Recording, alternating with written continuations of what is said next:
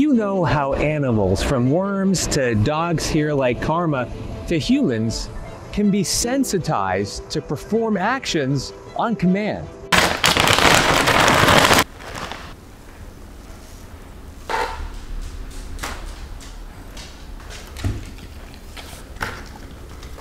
Hey, Karma.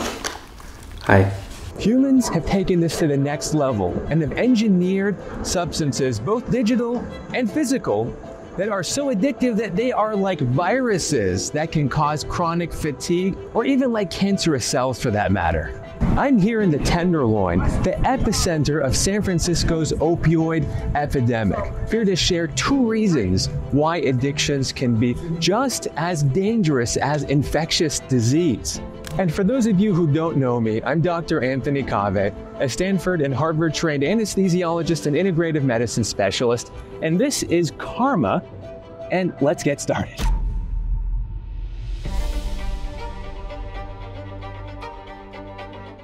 Highly purified and potent addictive substances overwhelm and actually deteriorate your body's anti-addiction mechanism in the prefrontal cortex of your brain.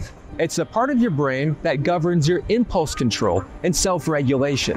When humans are vulnerable, like when they're in pain or suffering, the prefrontal cortex allows us to seek pain relief, whether in the form of loving relationships, maybe like here, petting Karma that releases natural endorphins or morphine-like substances, or to open a bottle of ibuprofen or non-steroidal anti-inflammatories, or even to seek distraction like taking a walk in nature. Unfortunately, the natural part doesn't really happen in inner city areas, huh? When the pain subsides, your prefrontal cortex tells your body to stop what it's doing and to move on.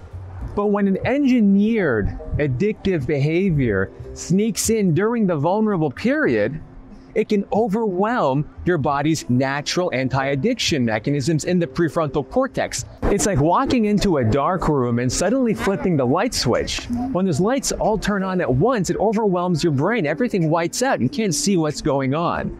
It's similar to addictive substances that spike blood levels and overwhelm your brain with dopamine. So when that loving relationship turns into hypersexuality or a sex addiction, or when that natural distraction turns into doom scrolling or binging a season of Squid Games, remember 2021? So it's just like a virus or a cancerous cell that's growing and multiplying while it's evading your immune system and keeping you sick and stuck. The more and more your brain repeats a particular behavior, the more ingrained it becomes, and the further it deteriorates your prefrontal cortex. And as the prefrontal cortex atrophies, you lose more and more of your impulse control and your self-regulation, allowing the addictive behavior to grow stronger and stronger as the disease progresses. And just like how viruses and cancerous cells are constantly modifying their genetics to stay under the radar of the body's immune system, drug dealers are modifying their fentanyl or their digital fentanyl to constantly keep deteriorating your prefrontal cortex so that you lose more and more of your impulse control and so that your addiction becomes deeper and deeper. It's nothing more than a business model to them. Have you felt this pressure by drug dealers in person or digitally over the internet? How has it affected your community? Let me know in the comments below.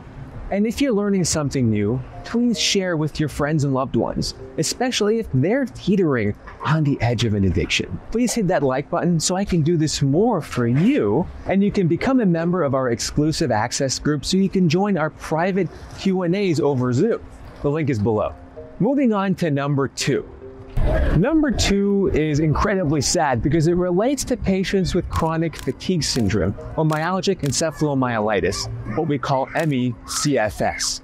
That can follow infections like COVID, what we call long COVID or long haul COVID, Lyme disease, Epstein-Barr virus infections that can lead to mononucleosis or mono, hepatitis or HIV. Potent addictive substances are so intensely stimulating to the dopamine centers of your brain that they leave your brain in a state of withdrawal after that dopamine rush is over. And just like how we are in a vulnerable state in long COVID or with chronic Lyme and the body's immune system is weakened, so is the body's anti-addictive mechanism during states of withdrawal that quickly can lead to cravings. Natural substances typically don't have sufficient quantities or potency of addictive substances to have this overwhelming effect on your brain. Like naturally occurring sugars in fruit are bound to fiber to slow the blood glucose spike. Or you can look at opium from the unripe poppy seed compared to synthetic fentanyl, or THC in cannabis compared to hash that has insanely high percentages of THC.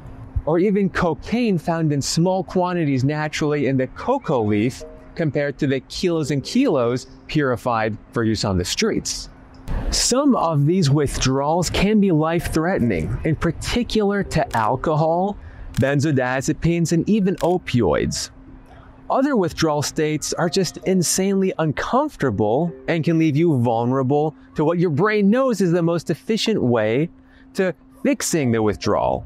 And that's re-engaging with the addictive behavior. Did you know that in hospitals, before we had modern drugs, we would actually give IV alcohol to patients who were in a life-threatening alcohol withdrawal state, what we call delirium tremens? Nowadays, we have synthetic medications like benzodiazepines or propofol that we can use, but the point is the same. Your brain knows the fastest way out of that withdrawal state. And while we are in this highly vulnerable withdrawal state, the body is fatigued and exhausted. It's not exactly the same as chronic fatigue syndrome, but there's a lot of resemblance, and it leaves our body in a heavily vulnerable and weakened state, leaving our body susceptible to infection or re-engaging with addiction again.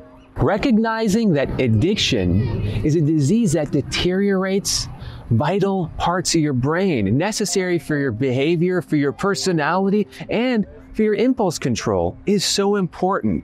It's not about blaming those with addiction, nor is it about victimizing them. It's about recognizing that the more any addictive substance is used, the stronger and stronger that addiction or behavior becomes.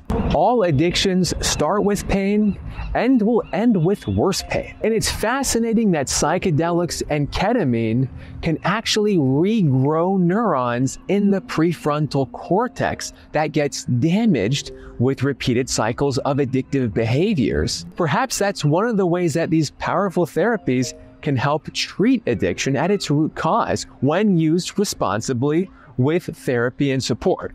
With ketamine specifically is one of the ways that I have treated patients with serious addictions with. I don't mean to oversimplify addiction, and I'm not saying that you and I are like dogs, like karma here, but I am saying that we should not overestimate our self-regulation abilities when we are in vulnerable states, like in pain or suffering, when the prefrontal cortex lowers its guards as we try to find healing and relief from that pain. That is where addictions can start. So what do you believe is the compassionate solution to the opioid epidemic and the other addictive substances that plague San Francisco and the rest of the world? Please leave your comments below respectfully. I can't wait to hear your thoughts. And remember that you have more power over your health than you've probably ever been told.